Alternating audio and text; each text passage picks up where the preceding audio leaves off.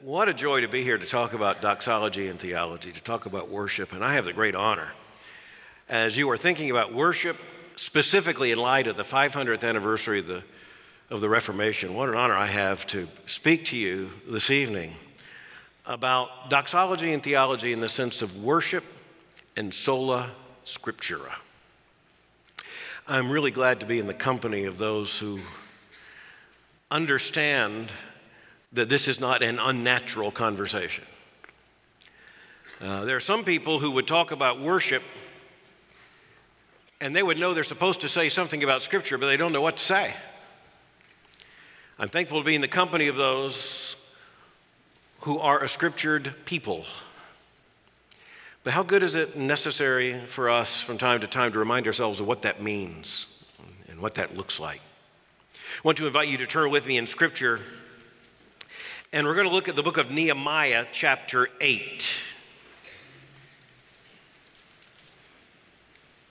Nehemiah, chapter 8, and we'll look at verses 1 through 8.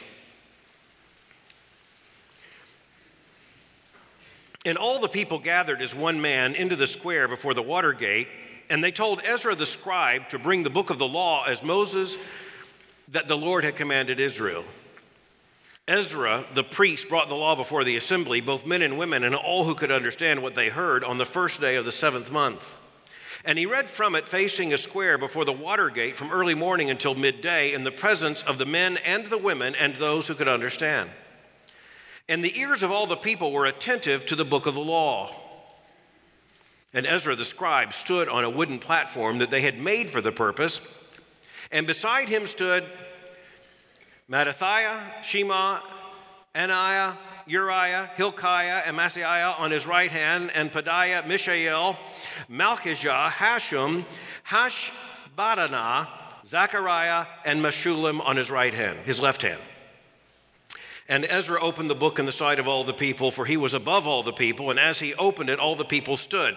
And Ezra blessed the Lord, the great God, and all the people answered, Amen, Amen, lifting up their hands. And they bowed their heads and worshiped the Lord with their faces to the ground. Also Jeshua, Bani, Sherebiah, Jamin, Akub, Sabbathai, Hodiah, Maaseiah, Kelita, Azariah, Jozabad, Hanan, Pelaiah, and the Levites helped the people to understand the law while the people remained in their places. They read from the book, from the law of God clearly, and they gave the sense so that the people understood the reading.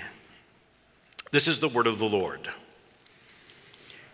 Roger Scruton, very well-known British philosopher, who is now, by his own confession, a Christian believer, but who was not a believer when he wrote the statement I'm going to share with you, was trying to explain God as a philosophical concept to a secular audience. And he made the interesting point that if you want to understand philosophically, phenomenologically, if you want to understand what people believe, he said, you can certainly turn to their theologians and you can read from their books, but he said, as a philosopher, I have discovered that if you really want to know what people believe, listen to them worship. He said, because regardless of what they say they believe, regardless of perhaps even what they think they believe, what they actually believe is what they do in worship. Most specifically, by the way, and very revealingly, Roger Scruton said that the most insightful revelation about belief comes not merely from watching people to worship, but in particular to listen to them as they pray and as they sing. Let's think about that for a moment, as they pray and as they sing. You know, that's a pretty severe indictment in terms of a lot of what passes for prayer, especially in evangelical circles, where there's so much superficiality and so often just a resort to formula. When I was 14 years old, my father told me that I was going to start working in his grocery store, which I thought was a great thing. I was all excited about this. And I discovered that I really didn't understand a work ethic yet, but I was about to, big time. In the store, I was at the lowest ranks. I was a bag boy. and to put groceries in a bag, and then we had to take the groceries out and we put them in the car. And almost always back then, it was a trunk of a car. And always, it was generally a woman who was the customer. So I was very accustomed to taking the groceries out, putting them in the trunk, and then I was to close the trunk, and I was to turn to the customer and say, "Thank you for shopping at," and give the name of the store. And say, "We hope you come back soon. Thank you for shopping with us. We hope you'll come back soon. Thank you for shopping with us. We hope you'll come back soon." You do that several hundreds of times a day, and it's like a tattoo on the back of your eyelids. "Thank you for shopping with us today. We hope you'll come back soon." At the same time, I was the oldest child of 4, and there was a tremendous distance between the first 2 and the second 2. And so when I was 14, we had toddlers and a baby in the house, and they were being taught how to pray the blessing. The toddler was at the table.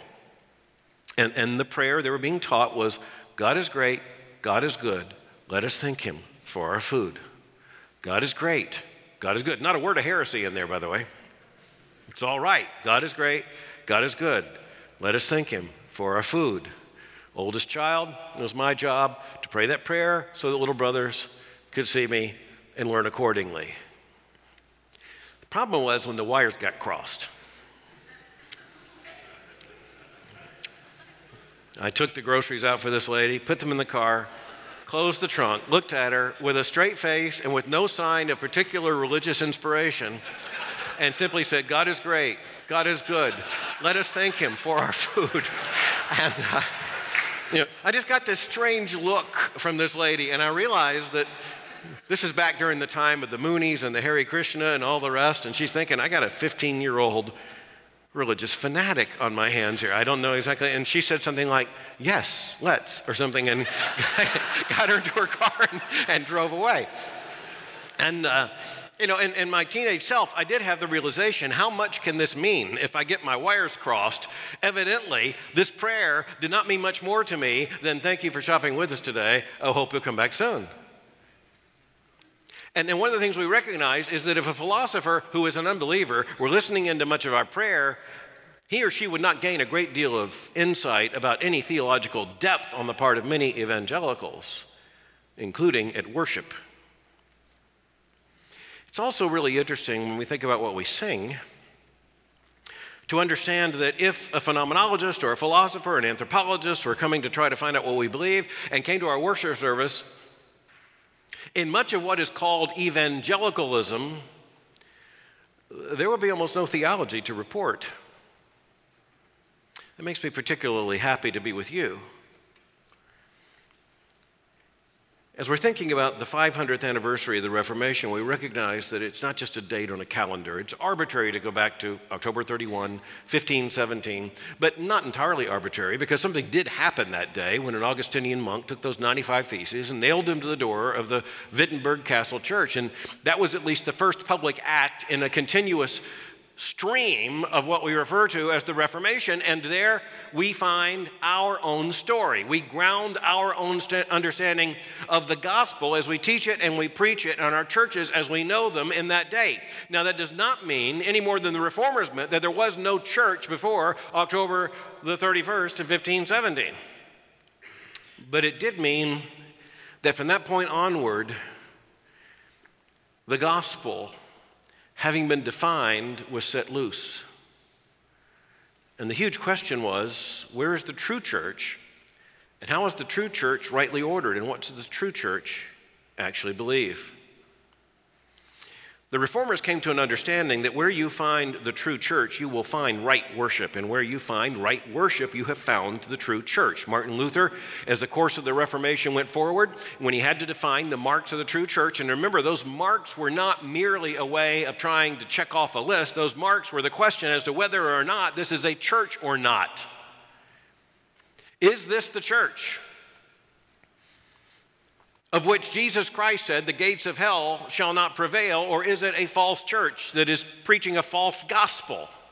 Luther said the very first mark is what happens or doesn't happen in worship, which is the preaching of the Word of God, where the Word of God is rightly preached. And the second mark that Luther offered was also tied to worship. He said where the sacraments are rightly administered, where we would say the ordinances are rightly obeyed. You'll notice that Luther, in trying to define where the true church is, went first and most essentially to worship. How did he know to do that? When we talk about Sola Scriptura, we make reference to the formal principle of the Reformation. We make a distinction between the formal principle of the Reformation, Sola Scriptura, and the material principle of the Reformation, which is sola fide.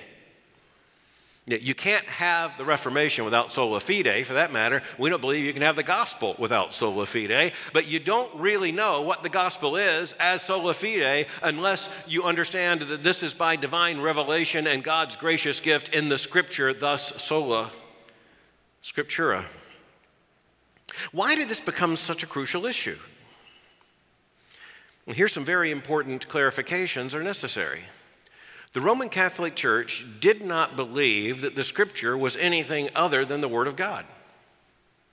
Sometimes Protestants, in telling the story of the Protestant Reformation, slander the Roman Catholic Church in this sense by saying things that are abjectly false. The Roman Catholic Church did not believe that the Bible was anything other than the Word of God. And the Roman Catholic Church, including its supreme pontiff, the Pope, would have been very clear that Scripture is authoritative.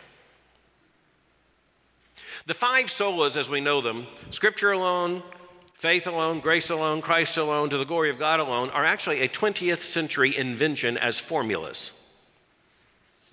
We speak rightly of the five solas, but that was a 20th century attempt to summarize the historic teaching of the Reformation, the theological achievement of the Reformers, and every one of them is legitimate because every one of them played a crucial role.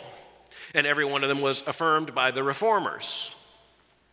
Luther himself, speaking of the material principle of the Reformation, justification by faith alone, went so far as to say that it is the article by which the church stands or falls. And again, the Roman Catholic Church would have been very clear to have affirmed that salvation is by faith. The Roman Catholic Church did this during the Reformation. The Roman Catholic Church did this at the Council of Trent in the generation after the Reformers. They affirmed that justification is by faith and salvation is God's gift. The current Roman Catholic Pope will be very clear in affirming the fact that we are justified by faith and that salvation is entirely God's gift. So why was there a Reformation? It's because of the Reformers' insistence on the word alone. It's Scripture alone as the final authority. It's justification by faith alone. By grace alone. On the merits of Christ alone. To the glory of God alone. The Reformers would never have gotten in trouble without the word alone, sola. It's sola that created the problem. And remember that this wasn't just a political problem. This wasn't just some kind of abstract theological debate. This was a matter of life, and it was a matter of death. It's hard for many people today in kind of this post-Christian, theologically anemic age to believe that theology could be a matter of life and death, but it certainly was. And of course, in a way that we fully understand now, it still is. There were huge questions. Here's one of the key questions. Is there one source of revelation or are there two? This is really, really crucial. Is there one source of revelation or are there two? The Roman Catholic Church believed that the Scripture was God's revelation, but they also believed that the church itself was a vessel of revelation. It was a source of revelation. Thus, even though the Roman Catholic Church recognized the Scripture as God's revelation, and even as in the process of recognizing the canon, identified what we recognize as the Old Testament and the New in the 66 books, and even though the Roman Catholic Church confessionally and creedally and quite authentically affirmed the fact that Scripture was a source of revelation, they also held that the church itself was a source of revelation. They would look back to Matthew chapter 16 and say that when Jesus established the church, According to their understanding and the official teaching of the church, he handed the keys to Peter. And those keys represent an independent source of revelation. That's absolutely crucial, because if there are two sources of revelation, then the Scripture is necessarily accompanied by some other source. And if there's another source of revelation, it comes after Scripture. And if it comes subsequent to Scripture, it is adding to or correcting necessarily what is found in Scripture. Martin Luther was faced with some huge questions, and most of his questions, first and foremost, had to do with what began the 95 Theses. If you look at the actual 95 Theses, just about everyone knows there were 95 of them, and very few Protestants know what any one of them was. But the very first of his theses had to do with the corruption of the sacrament of penance. This was really huge, because Luther detected from Scripture that there was a shift from repentance to penance. And there was a shift from the merits of Christ alone to the treasury of the merits of the saints. And Luther's trying to figure out where this comes from, because it is not coming from Scripture. And of course, he's looking at the abuses with Johannes Tetzel going around selling indulgences based upon this very same understanding of penance and the sacerdotal authority that was invested in the priesthood. And Martin Luther's reading the Scripture. He is at this point a professor of theology, a professor of Scripture, and he is fully aware that there is none of this in Scripture. So what's the theological authority by which it is claimed that it is rightful for the church to offer indulgences or to demand obedience to the sacrament of penance or to invest in the priesthood, a sacerdotal authority to forgive sin? And that's where Luther came to understand, well, it's because the Roman Catholic Church is claiming that the church itself is also a vessel of revelation. Scriptura would not have gotten the reformers into trouble. It's Sola Scriptura. The first question was, are there two sources of revelation or one? And the second is, what is the nature then of Scripture? So is it enough to say that Scripture is revelation? Is it enough to say that Scripture is inspired? Is it enough to say that Scripture is without error? Is it enough to say that Scripture is authoritative?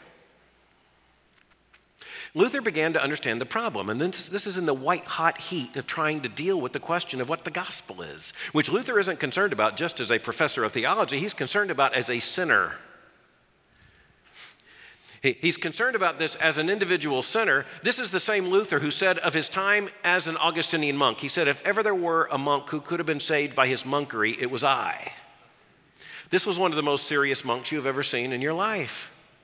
He was absolutely fanatical about his monastic vows. He was absolutely fanatical about his responsibility as a monk. As he said, if monkery could have saved me, I would have been saved.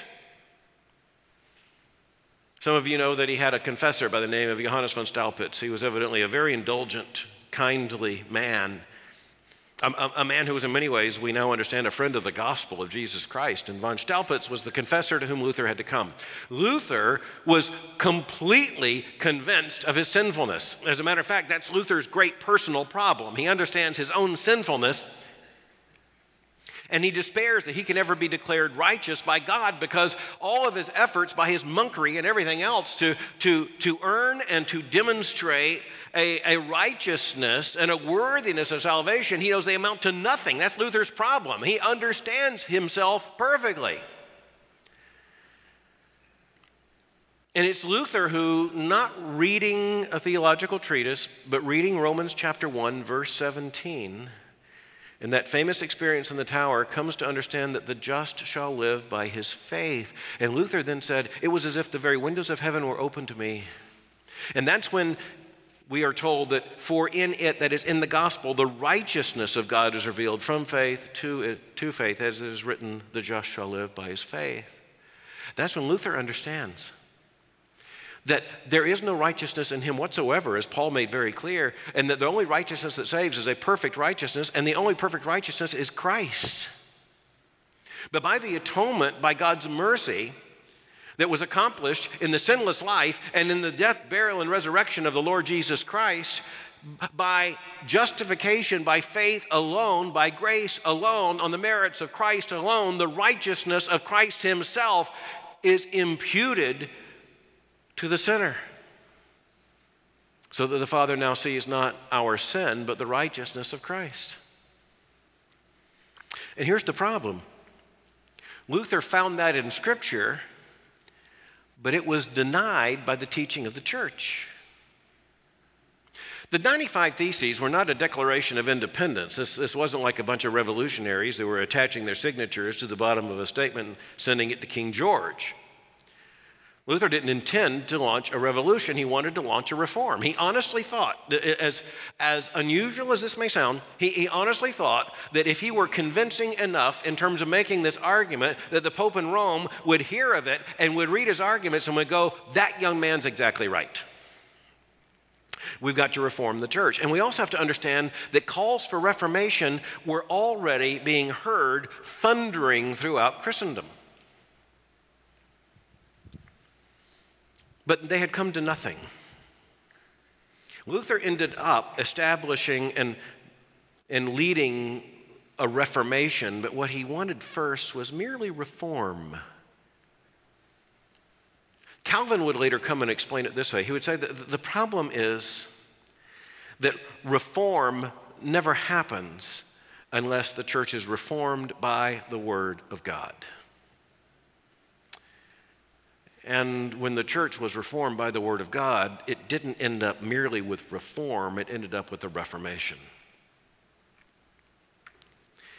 The question of the nature of Scripture led Luther and the other reformers to the conclusion that it was absolutely necessary to speak of the total truthfulness and the total trustworthiness of Scripture. One source of authority, not two. One source of revelation, not two. And thus invested in Scripture because it is God's Word. Not merely because Scripture claims this of itself, which it does, and not merely because we have no other source of revelation, which is true, but because of God's own character, which He has revealed in this Scripture. If it is God's Word, then it is perfect. And if it is perfect, then the words that follow include words like infallible and inerrant. Now again, the Roman Catholic Church would have affirmed that the Bible is infallible and inerrant. It still does today. The Roman Catholic Church still affirms that the Bible is infallible and the Bible is inerrant. But those words are followed by when rightly interpreted.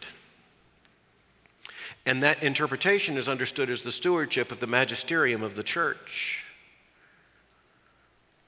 which they still claim is a second source of revelation. Luther came to understand that all of the wonderful things that had been said about Scripture by the church as he had known it, and the church of which he was a professor of theology at the time, that all the wonderful things that were said of Scripture were actually right, but not right enough. He also understood that everything that was rightfully and wonderfully said about Scripture was undermined by the claim that the church was a second source of revelation and the argument that the church could only be rightly interpreted by the magisterial authority. But Luther wasn't the first to see the problem. 100 years before 1517, going back to 1408, especially the years 1414 to about 1418, the Council of Constance was held.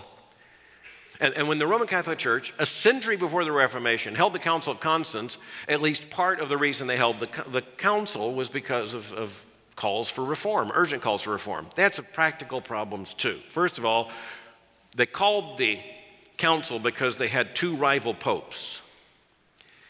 And by the time they got there, they had three rival popes. And it's no good having a pope if you got more than one. And so they had to settle that question. The other issue was, which is superior, popes or councils? And again, the councils of the church were understood to be the church in its authoritative magisterial teaching authority. But here's a chicken and egg question which only the Roman Catholics could entertain, and that is, which comes first, the pope or the council? And that really is a chicken or egg question, because only Only a pope can call a council, and only a council can elect a pope. Here's the other problem. The council will be called together, and at the Council of Constance, there in the beginning of the 15th century, they declared officially, councils are superior to popes. The problem is the council disbanded, went home, and the pope stayed. And so even though they said that the council is superior to the pope, in reality, the pope was far superior to the council because he was in Rome and they were not. Fast forward to the Diet of Worms in 1521, when Martin Luther is on trial for his life, standing before not only the inquisitor and the trial of the Roman Catholic Church, but also of the Holy Roman Empire, with the Holy Roman Emperor present. And this is when Luther is asked to answer for his teachings, and you recall what he says. He said he took his stand on Scripture, and you remember why? He said, because popes and councils may err and contradict one another. He actually went back to the Council of Constance language from the century before. This is sort of like Jesus, when he's confronted by the Pharisees and the Sadducees as they're making a common cause against him, and he divides the house by bringing up resurrection and angels, because then they don't agree. Well, Luther, in staring down the court, is using language they would fully have understood. He said, oh, by the way, you not only have a pope, you got councils, and they don't always agree, and sometimes they contradict. So much for your second source of authority in Revelation. So Luther said, I stand upon the Scripture. He said, unless I am convinced by Scripture and plain reason. And you look at it and you say, well, is that Luther, the Enlightenment philosopher, convinced of the power and authority of revelation and rationality? No, the language Luther's using there means the plain reading of Scripture. Unless I'm convinced by Scripture and plain reason, that is, the plain understanding of Scripture, then he said, I cannot and I will not recant, for to go against conscience is not right nor safe. Then Luther said those famous words, Hier stehe ich kann nicht ander, Gottes helpes mich. Here I stand, I can do no other, God help me. God help me. I can't do anything else.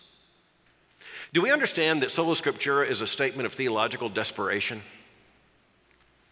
Sola Scriptura is what we get to when we don't have any other place to go. And that's what Luther was confessing even as he was standing on trial for his life. He didn't say, you know, I've been looking at various theories of inspiration, revelation, and ecclesiology, and it seems to me that the plain reading of Scripture and the authority of Scripture, taken as its own final authority, is superior. He said, I don't have any choice. I've got nowhere else to stand. And he threw it right back at them and said, am I supposed to stand with the Pope? Then which Pope?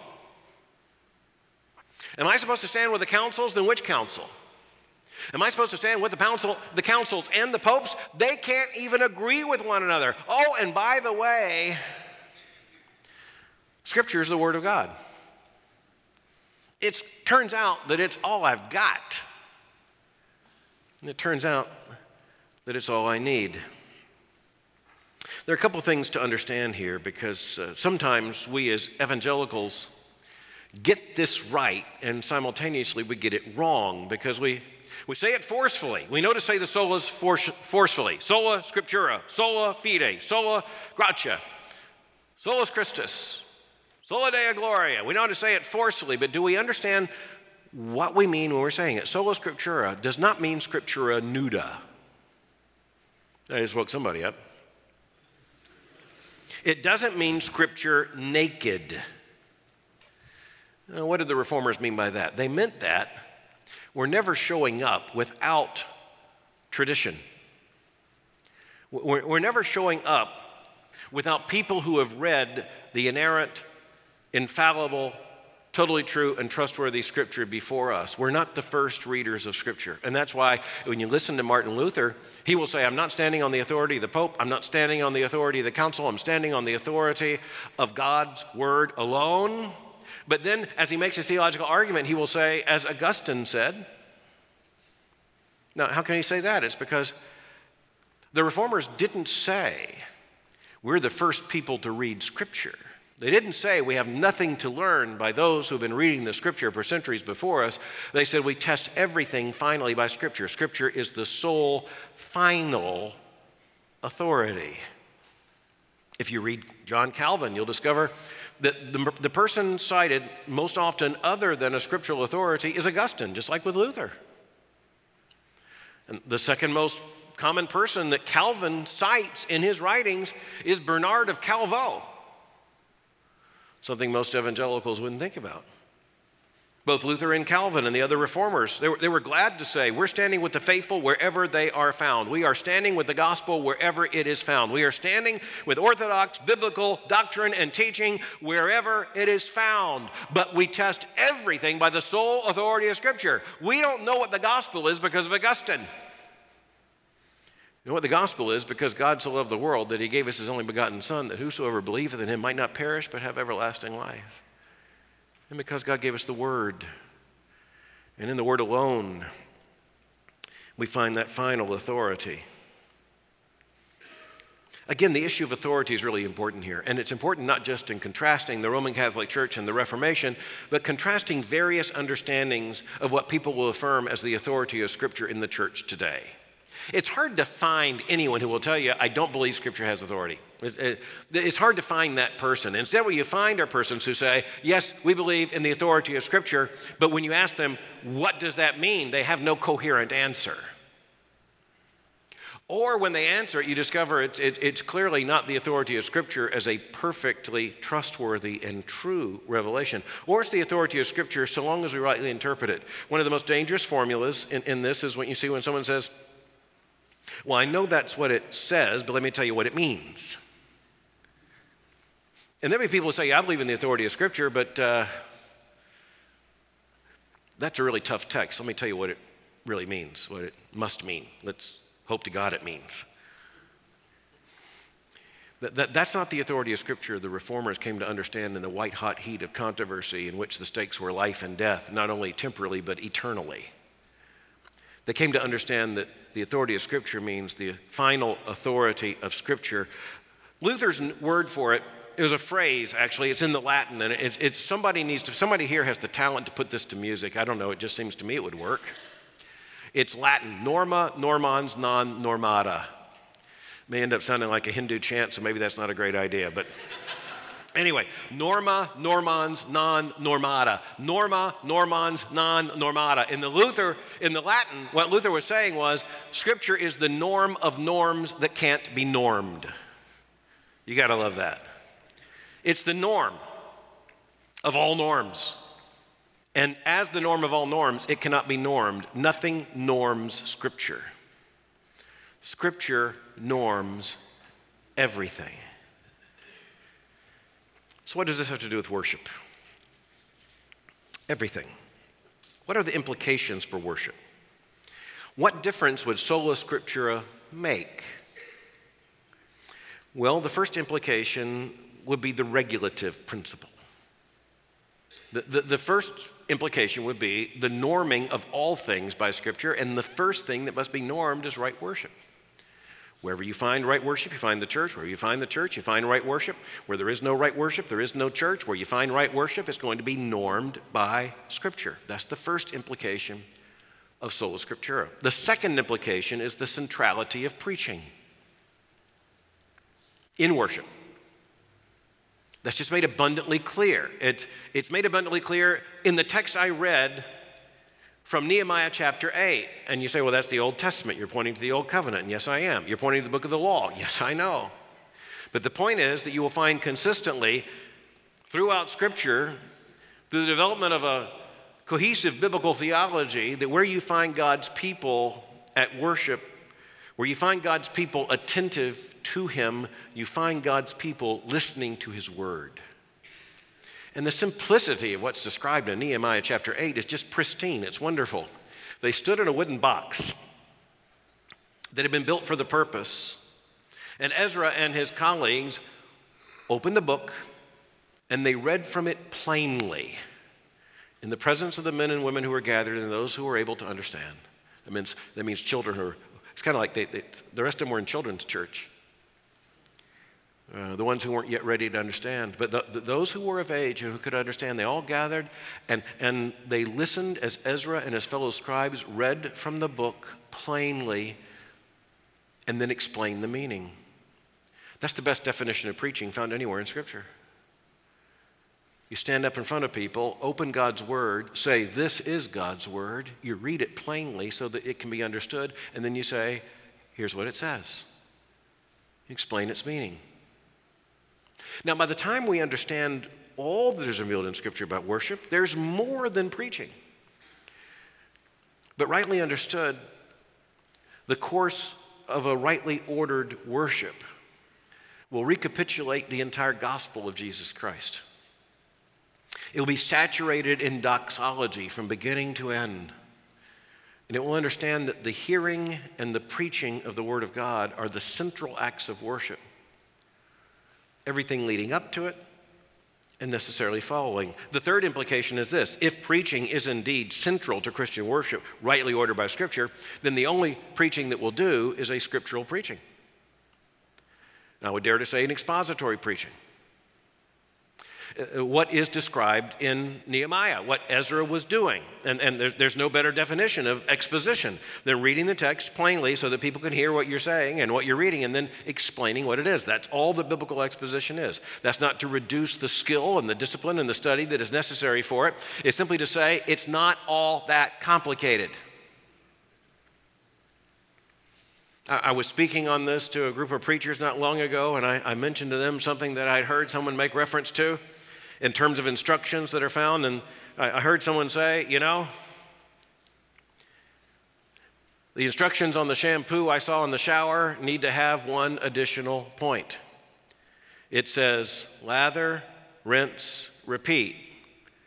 And he said they should have said, and then stop. Dry off and get out of the shower. He said, because taken literally, you just lather and rinse and repeat, and lather and rinse and repeat, and lather and rinse. If you're a literalist, that's all you got. You can obey the instructions, that's what you're doing. But you know what struck me was, that's what preachers need to think. And you don't need to add anything afterwards. Just read the text and explain it. And repeat. Read the text and explain it. And repeat. And read the text and explain it. And the problem is there are a lot of people who think preaching is something different than that or other than that. And there are a lot of people who say, well, you know, that doesn't tend to produce many short-term results, which is entirely true. The most horrifying thing for the preacher is that the congregation goes out frighteningly like they came in. And even over some amount of time. I mean, you know people and you're preaching to them, you understand whatever's happening is slow and subtle. There's a little forward and then there's a little backward, and there's a little forward and there's a little backward. That's called the doctrine of sanctification. And you know, here's the thing. The preacher doesn't get to say, that didn't look too good this week. We're going to come up with plan B. There's only plan A. And that's because, as Luther so well understood, and what is behind that affirmation of Scripture as the sole authority, and behind Sola Scriptura is something that even many evangelicals don't understand, and that is the Reformers' absolute conviction as revealed in Scripture that the Word of God is never alone by the time it reaches the human heart, because only the Holy Spirit can take the Word of God there. Luther's instructions to his students are so helpful when he said, it is your job to get the word of God from your lips to their ears, and you can go no further.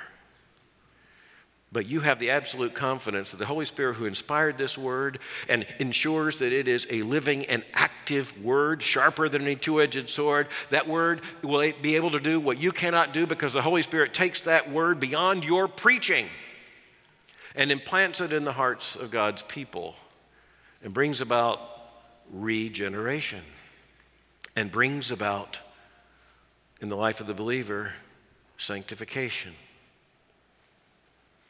The last implication in terms of what I'm thinking here is that Sola Scriptura means that worship must be ordered by the Word of God. Again, that regulative principle, every part of it ordered by the Word of God. But that raises some hard questions. First of all, what exactly does this mean? What would just like it's hard to find someone who says, I really don't believe in the authority of Scripture. It's hard to find someone who says, no, I don't believe in worship ordered by the Word of God. Yeah. The question is, what do you believe about the authority of Scripture? And how do you believe that worship is ordered? By the Word. The regulative principle itself isn't an easy thing to think about or to explain because, first of all, there are two major different and divergent understandings of what the regulative principle is and how it is to work. I mean, at the heart, everyone agrees. It means that worship is to be regulated by Scripture. Okay, good. I don't think you're going to find anyone who's going to deny that. You're just going to find a lot of people who disobey that.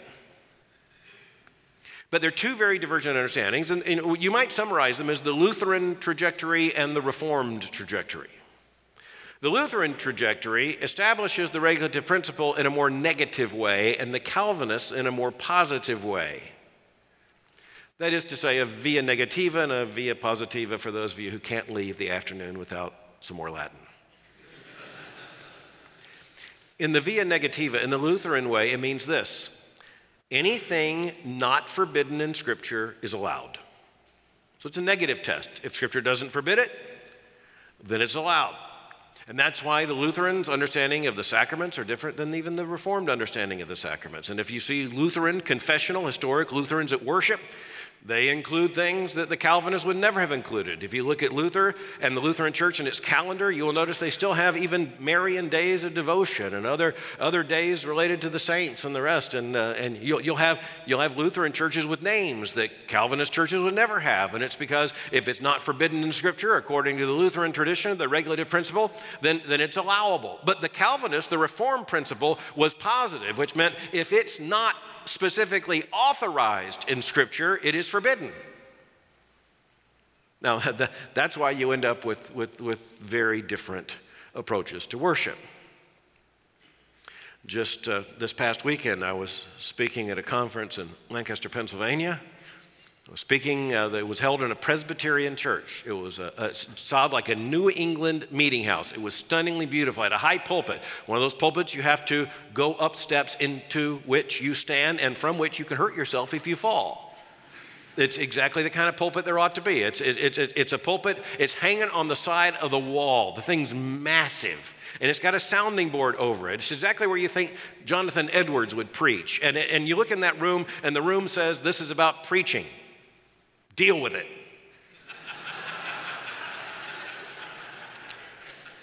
And right across the street from the hotel was Holy Trinity Lutheran Church, which is built in 1766. That's 10 years before the Revolution.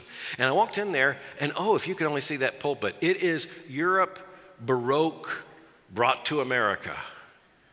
It is a pulpit that is gilded, and it is unbelievably ornate. You have to climb up into that one too, and you can get hurt just standing in it.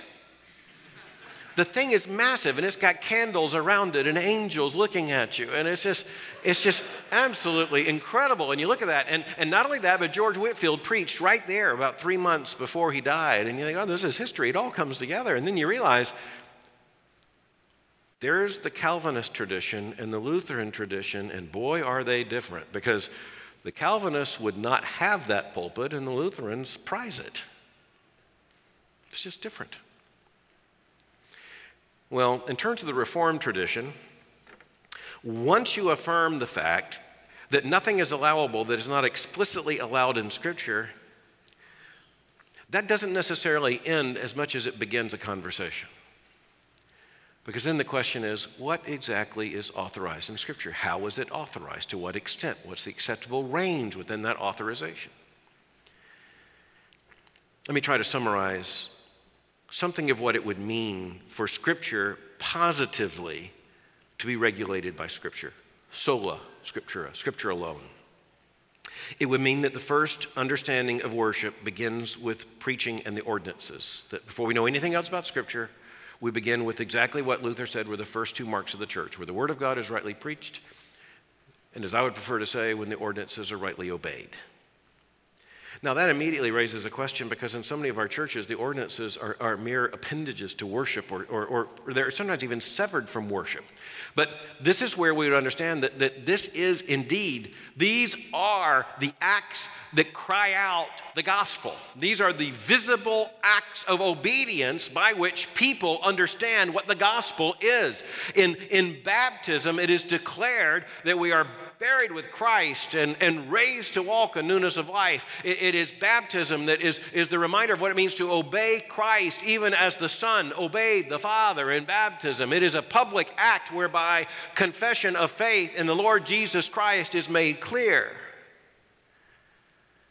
And the element of water is not something that was chosen by the apostles because it was convenient and universally available and clean, but it was rather mandated by God himself in the Scripture, even as the Lord Jesus Christ, speaking to the Samaritan woman, told her that she should think not so much about water, but about the living water, which once received leads to everlasting life. And the Lord's table, it cries out the atoning acts of the new covenant, the acts of atonement accomplished by the Lord Jesus Christ, who established that ordinance as he was in that famous last meal with his own disciples. And when he explained to them not only what would happen, but the meaning of this happening in two elements of bread and of wine that are not chosen arbitrarily, but themselves as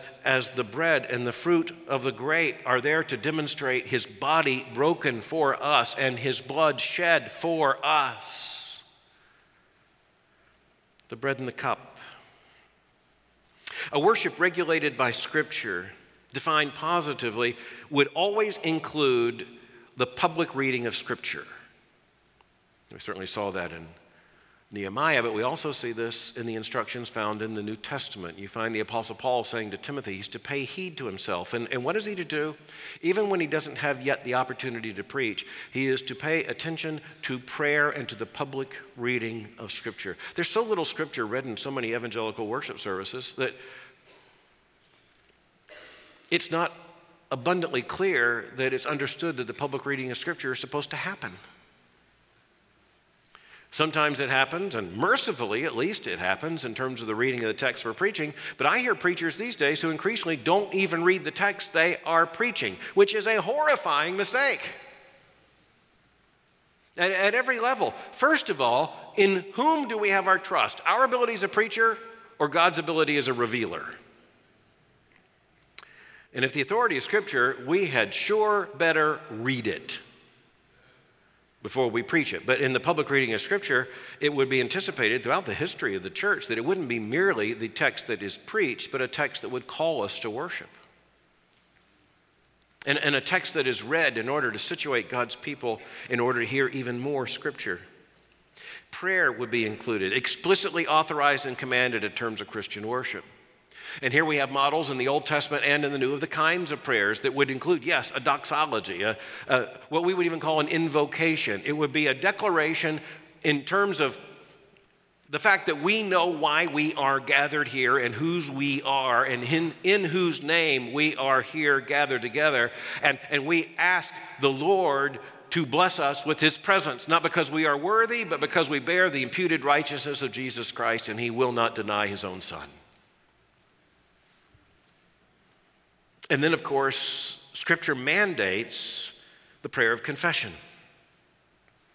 When we look to the pattern of worship that is found in Isaiah chapter 6, the most missing part of that pattern of worship in so many churches is where Isaiah says, "Woe is me, for I am a man of unclean lips, and I dwell in the midst of a people of unclean lips. For my eyes have seen the King, the Lord of hosts." But you'll notice that even in Isaiah 6, the prayer of confession isn't what ends the passage. It's not the prayer of confession, that's the end of the story. No, instead there's the reenactment and declaration of redemption as the seraphim go and two of them take the coals with tongs from the fire and bring it to Isaiah's lips and touch his lips and declare his redemption by the sheer unmerited grace and mercy of God. And that remission of sins, that forgiveness and mercy of God is declared. And where God's people are rightly gathered together in worship that is regulated by Scripture, there will be the glad relief that comes to Christ's own people when corporately they confess their sins and corporately, as believers in the Lord Jesus Christ, Hear the declaration of the forgiveness of sins by the sheer merits of Christ alone. Solus Christus. Where there is true worship, there will be singing.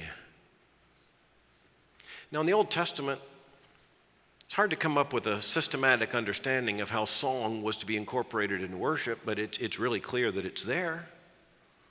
And it's clear that especially in acts of worship, there is gladsome music, there's mournful music. It's amazing in the Old Testament, the varieties of music that emerge, including what are described even in just the Psalms taken alone. The Psalter taken alone is an amazing range of music, not just of theological points and theological teachings and poetic structures and devices. It's an amazing musical display of how low we can go in our sin and how majestic we can reach as we declare the glory of God.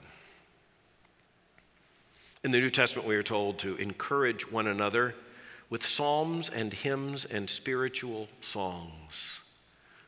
It's just wonderful. With psalms, by the way, we'll never improve on the Psalter, period.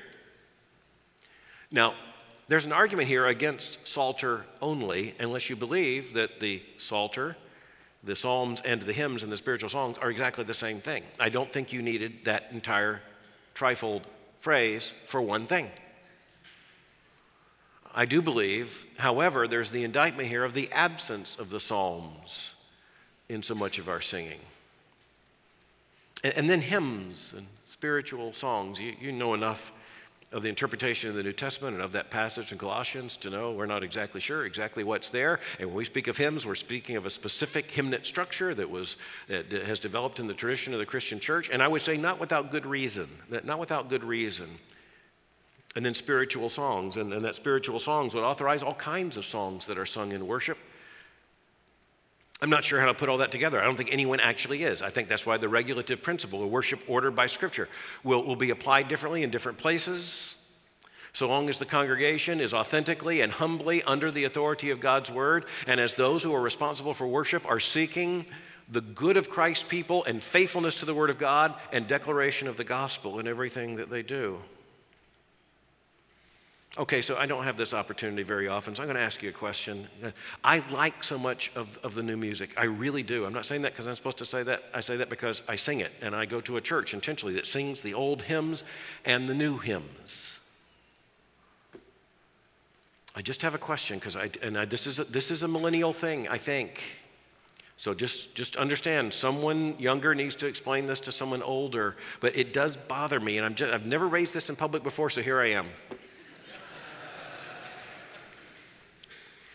I wonder why millennials tend to take some of the most incredibly aggressively positive statements of Scripture or of hymnody and put them in a minor key. I'm asking that seriously because I think every generation has its own phenomenology and symptomology. And look, I ended up talking about this with John Piper one night. We were talking about one song and how horrible it was, and he simply interrupted and said, look, you and I were raised in a generation in which we sang, do Lord, oh do remember me. And so we got to be real careful about throwing stones. And so understand that. The problem of my generation was we sang in a major key stuff that shouldn't have been sung at all. But it does raise the question, are we in our song, are we declaring, because there are laments that need to be sung in a very minor key. We need to be scraping the floor because that's where we are. But when we declare immortal, invisible, God only, wise, in light inaccessible, hid from our eyes, when we declare the gospel of Jesus Christ and his atoning acts and full acquittal from sin for sinners through the blood of the Lord Jesus Christ, I feel constrained in a minor key. And I want Christ's people to understand we are rejoicing here. We are really, really happy right here. And it's okay to show it. We have been saved from our sins. We were dead, we're now alive. We were blind, and now we see. This is happy time. Let's let it show. Yeah, that's an editorial comment. Do with it what you will. And then also, in terms of a worship regulated by Scripture, there has to be a call for response. And by that, I do not mean an altar call. I'm not saying it doesn't mean that. I'm just saying there has to be a call for response. There has to be a what now for Christ's people. You can't just leave and say, that was the word of God, take it or leave it. You can't say, this is the word of God, let's sing a song to make sure we all know it, we're going to have to bear it this week. We need somehow to say, the word of God has declared this. Do we believe it? The gospel has been declared. Have Christ's people heard it? And are there sinners who hear it and need to profess with their lips that Jesus Christ is Lord and believe in their heart that God has raised him from the dead? One way or another, there has to be some way of telling every single hearer, you're going to leave here responding, let's act like we know it.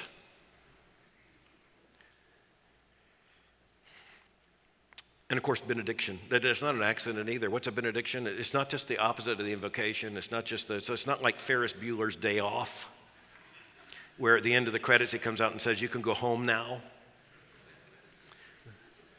That dates me. Is that too old?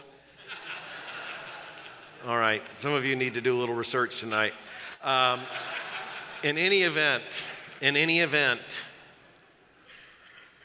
there's blessing at the end of worship. It's God's blessing we have received, but you know, that's where a lot of Protestants get it wrong. The benediction is not just about God blessing us. Christ's people should not leave without brothers and sisters in Christ blessing each other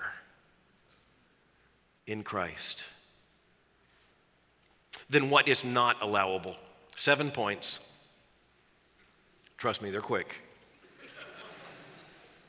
7 points. Number 1, anything that draws attention to the self.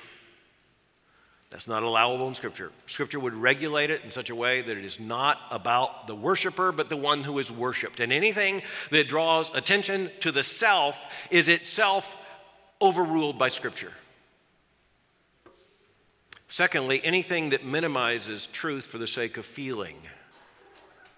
If we find ourselves trying to orchestrate feeling at the expense of truth, then we've got a big problem. Third, anything contrary to Scripture, period. We understand that, but that actually means we have to know what Scripture says. It's impossible for Scripture to regulate worship in a people who don't know what the Scripture says. Fourth, anything speculative or questionable. In other words, if you have a question about it, just don't do it. Do you ever in worship have those moments when you realize, I just heard that for the first time. I don't think I believe that. Happened to me in this room. I was in this room. I'm president of the institution. I'm in charge of this. And this was years ago. There's no one here who's guilty of this now. They're all gone. But we were in worship, and I know this is somebody's favorite song. If he wrote this song, I do not mean offense. Although I think you have to be very old. But it was, surely the presence of the Lord is in this place. It's really good. A lot of it's really good. And until I can feel the rush or brush of angels' wings. I see glory in his face. I can remember singing that thinking, I haven't felt that. I don't believe that. I just bore false testimony. I have, and if I ever did feel the rush of angels' wings, I would not be sitting here singing, Kumbaya, I feel the rush of angels' wings. I'd be wetting my pants running out of the room. That is not, read the Scripture. When angels show up, what do they have to say? Don't die. We're bringing you good tidings of great joy. If you hear yourself singing something and you say, that just doesn't sound right, then don't sing it. There's so much that you know to sing with energy and with volume and with joy because it's so right.